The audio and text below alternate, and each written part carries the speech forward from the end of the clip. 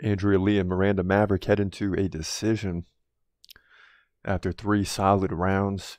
Kind of a little bit of activity, but not great in terms of that. I mean, it was 66-36 Maverick in significant strikes. So, you're getting up there near the 70s, not too bad, but 106-59 in total strikes as both of these fighters come together. Where the big difference was, though, and why Maverick's probably going to win is in head strikes, 28-14.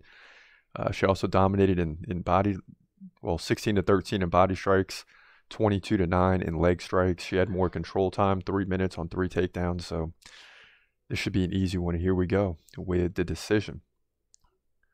30-27 on 2, 29-28 on the third, and Miranda Maverick gets the win. Dang it. We're already down 0-1 to begin the night. And it was tough watching that in the third round because you just knew Andrea Lee was more or less going down in this one. This fight went down, or Maverick, now 15-5. Fight went down, women's flyweight division, UFC 298.